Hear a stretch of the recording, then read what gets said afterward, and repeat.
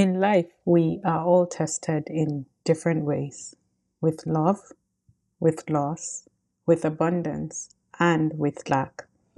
And one of the hardest tests is when you love something so much it begins to steal your peace. Hello, and welcome to HerSpace, the podcast that creates footprints for a purposeful woman. It has been one hot minute, and I have truly missed doing this. Today, I will be talking to you about my YouTube journey, why I ended it, and how I made my way, or why I made my way back to the world of podcasts. So, in 2020, during the lockdown, I had just read a book by Dr. Semiyat called The Orchestra, I think. And I remember after reading it, I shared long voice notes about my thoughts on it on a group chat with my girlies. And this was usually a tradition we had. It's sort of unplanned, like an unconventional book club, if you might.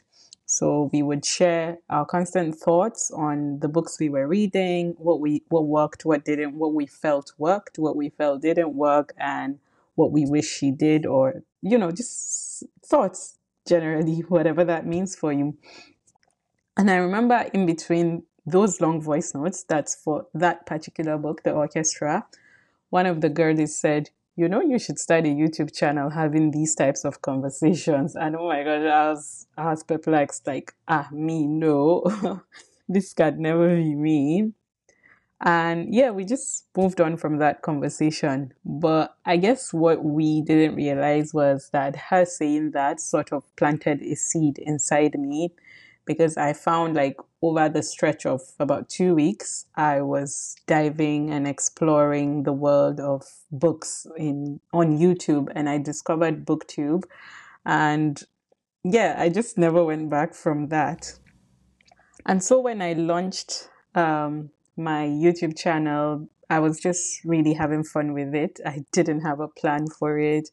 I didn't do it for any other reason other than the fact that it made me happy to just have conversations about things that I genuinely loved. I didn't have like any organized setting for it whatsoever. I just spoke from my heart. And yeah, like I said, it was just fun. But then about a year afterwards, I went through a difficult pregnancy, and that made it almost impossible for me to show up. And I guess coupled with the fact that I didn't want my pregnancy to be out there so much, I just kind of naturally stayed away from the making videos. But then much later in my postpartum days, I attempted a comeback, and this was the root of most of the doubt I carried with me through the years. So yeah, when I got back, I don't know if it had to do with the algorithm, but the algorithm will constantly bring conversations on, especially on Twitter, on my TL, about the concept of tabarruj. And for those of you who don't know what that is, it means the public display of beauty, which is sinful in Islam. And I remember a lot of my content from then would have me constantly saying, I'm not sure if I'm going to go ahead with being on YouTube. I'm not sure. I remember I said that a lot because a few people that knew me personally would send me messages asking like, we really don't want you to stop. Why do you want to stop? You have something good going on.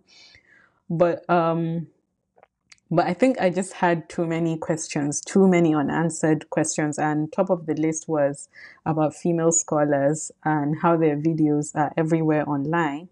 And I just felt if I was able to cover up and I was making conversation about something decent that people were benefiting from, one way or the other, I just felt like, why can't this be accepted? Like, why can't it be acceptable?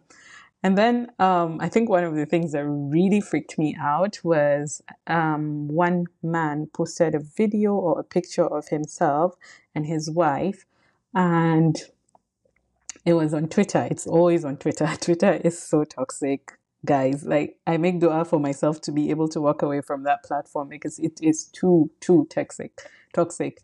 Anyway, so I remember this man put up a picture of, I mean, it was, I don't remember if it's a picture or a video, but it was him and his wife. And the entire comment section was blowing up with the haram police and just people just calling him a youth. I think I'm pronouncing this correctly. I'm not sure, but they were calling him a youth. And again, for those of you who don't know what that means, it means a man who lacks protective jealousy over the females in his life.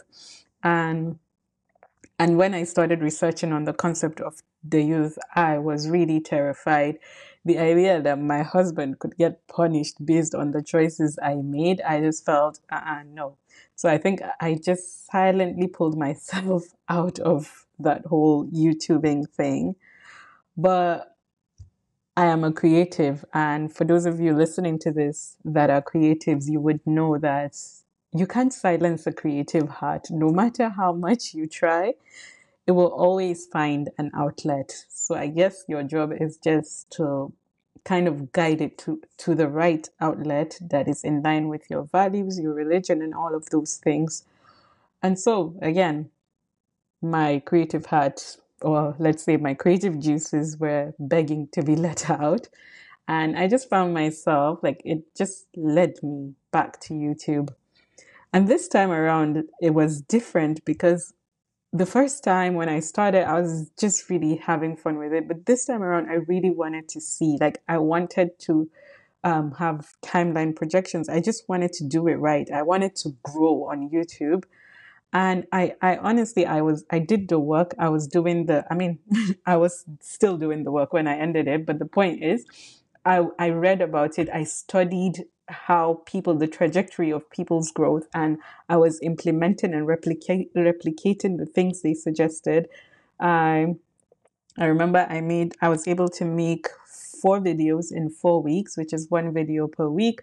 I would get an average of between 6 and 12 subscribers, new subscribers per video. And like the algorithm itself was cheering me on. Honestly, it felt like I was doing something right. And I was happy, like I was genuinely happy. Why I say this, the point I'm trying to make is, oh, I don't know why I'm stuttering so much. But anyway, the point I'm trying to make is that I was doing it right and I was organized. I was on schedule. I had a time and date for my videos. I was doing everything I was supposed to do. And in as much as I was doing this for YouTube, somehow it was also helping me grow as an individual, which I've heard like so many YouTubers talk about. YouTube helped them grow internally. And I felt it was doing the same for me. But then so you can see how easily I could have been happy. I mean, I had an outlet where I could let out my creative juices. I was growing internally, and not just that, I was seeing even the growth in the quality of my videos. And like I said, I was getting more organized. The content, I was working on making the content have a lot more depth. Actually, I was at that phase when I made the decision to stop.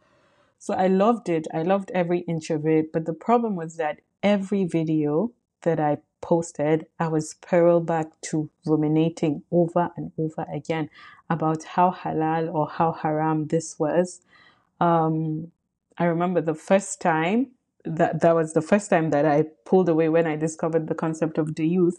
I think I was not at ease, and I remember I reached out to a famous online sheikh who I intentionally picked him because I knew he wasn't liberal in any sense. And I remember I said salam to him and he responded with wa alaikum assalam. But then I sent a long essay asking my questions because I wanted to understand like what are the reasons, or what's the logic, what's the ruling and all of that. And I must have scared him away. I admit, because he didn't respond after that. So yeah. Anyway, this time around, I would go online. I spoke to a few people, really, like a few people that I respected their knowledge of the deen, and mostly people were just, I would get different opinions. That's just what it was.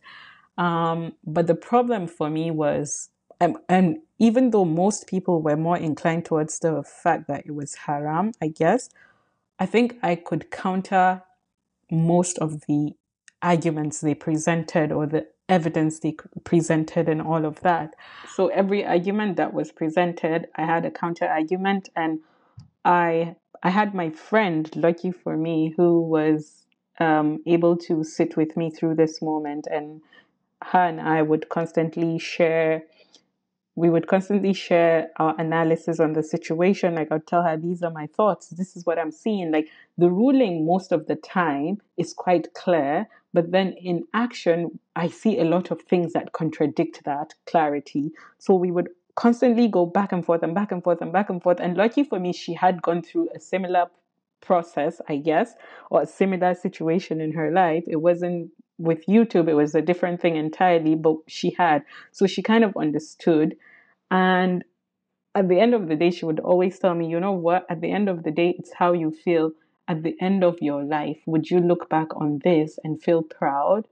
10 years from now, would you look back on this and feel proud? And even though I would say, yes, I would, there was still a part of me that wasn't at ease with the situation.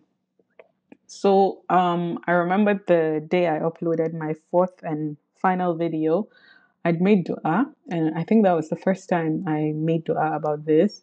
And I sat down and I was writing down the script for for my fifth video, and I fell asleep doing that. And I, one of the thoughts that it's just so strange, honestly, but I remember just sleeping and my mind would be saying this to me. Honestly, I was sleeping, but my mind was speaking to me. I don't know if that happens. Have you guys ever experienced that? So my mind is like, it's just the idea that I'm one search away and anybody can just type in my name and I'd come up, any sick person, and they could do anything they wanted with my picture. Even though, like, this was a thought that had already crossed my mind even before that moment, and I had a counter argument. Hell, I had a great deal of counter arguments. Trust me, I'm the debate queen. I can debate and convince you out of anything. I pride myself in that, honestly. So I've already counted that so many times. I think at that moment I just it felt different. So I remember I woke up and I picked up my phone. It was 4 a.m. and I was like, I just went I just went on YouTube. Really, there was no feeling whatsoever. It was just that thought that I slept with and I woke up feeling. And I just went and I erased everything. And as soon as I was done, I sent a message to my partner. I was like, I did it. I deleted everything. It's over. And I remember when I woke up in the morning, I went back to bed. And when I woke up in the morning, I saw her message and she was like, I didn't believe that you actually did it until I went and searched and saw it for myself. And I said to her, at the end of the day, I just chose peace. I was tired of debating about the rulings on this thing. I didn't like the way it made me feel. And it just, at this moment in my life, it doesn't even matter to me whether it's halal or haram. I realized it was costing me my peace. And I went back to one of the principles that I live by, which was an advice given to us by the Prophet Muhammad sallallahu alaihi wasallam, which is that if something disturbs the peace of your heart, just give it up, let it go. And at the end of the day, that's just what I did. I chose peace. And Ola, I loved creating videos. I enjoyed the process of it, everything that came with it. I like to say I was at the peak of it. I wasn't obviously with my 400 subscribers, but yeah, at the time it just felt like, you know what, I'm doing this and I'm doing it the right way. But the fact that it kept stealing away my peace, I couldn't go on. I just couldn't. And since I made that decision, funny enough, there hasn't been much sadness. I mean, there was this one time where I usually have scheduled Wednesday for when I go on YouTube analytics because I try not to stay, so obsessed with all these algorithm and how well I was doing and all of that. But I went online, and I on Wednesdays I usually check my YouTube analytics to see how the video is doing, and just maybe make adjustments for the next video. So it was Wednesday, and I got the notification on my phone, like time for YouTube analytics, and I make a little party out of it, just make a cup of tea, sit down, look at it, and, analyze and all of that. But when I saw the notification, I felt a bit sad. I actually went on YouTube Studio and I saw that, oh, there was nothing there. So I think that was the one moment of sadness that I experienced. But after that, I feel like I've just been basking in the peace and living in the peace. And like I mentioned, a creative heart is a creative heart, and it will always look for an outlet.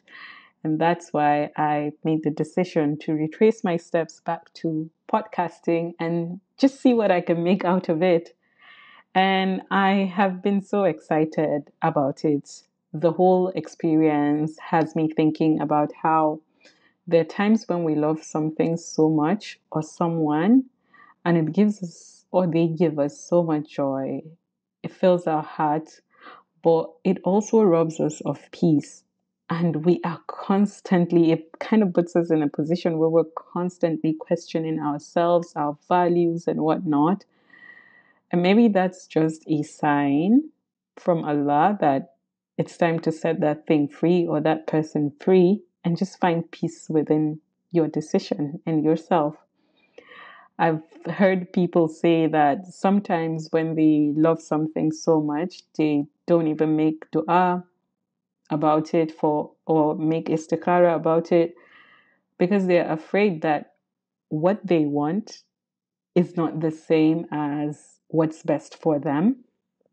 And I would always say to people that when you pray that Allah chooses what is best for you, make sure that you are also praying that whatever Allah chooses for you, He makes it easy on your heart to accept that decision. I mean, that's the whole point of istikhara. The whole point is to seek Allah's guidance with trust that Allah will take care of you and He will show you mercy because He is Ar-Rahman. Another point of reflection for me in this whole experience has been that I realized one of the reasons why I held on for so long, despite being aware that it was costing me my peace, I realized I found it really difficult to let go because I have always been afraid of goodbyes. And I believe this isn't even a me thing. I think most humans struggle with the concept of endings. And I feel this happens largely because in some way we see endings as a form of failure. When we end a relationship or a marriage, when we walk away from a job or a project, especially if those things are dear to our hearts, there's a part of us that almost always feels as if we have failed at something. So in this case for me, I felt as if I had failed in building a successful YouTube channel. But I also think one way to look at this is that the end of one thing almost always signifies a new beginning, a beautiful beginning even. And just staying fixated in what we deem as the failure, which is the ending, or staying stuck in the thing that is costing us our peace, it steals away the opportunity to explore the new beginning, which is a gift that Allah has handed to us. One question that I'm likely to get, I don't know why I feel this way, but I do feel as if this question is likely to come up at some point, is if the fear is tabarruj, what am I going to do about my Instagram and other forms of social media where I have a bit of my pictures and some videos and stuff like that? And honestly, the honest answer I can give is I don't know. I'm just taking it one step at a time and just hoping that Allah accepts the sincerity of my efforts. So, with that being said, I welcome you once again to this podcast. And in this season, we will focus on bringing you guest speakers that we will have deep conversations that will help you grow in every way, inshallah, spiritually, mentally, physically, and whatnot. I am so excited to fully dive into this because we have amazing lineups of speakers for you. And I pray that Allah sustains you and I so we can fully enjoy HerSpace podcast.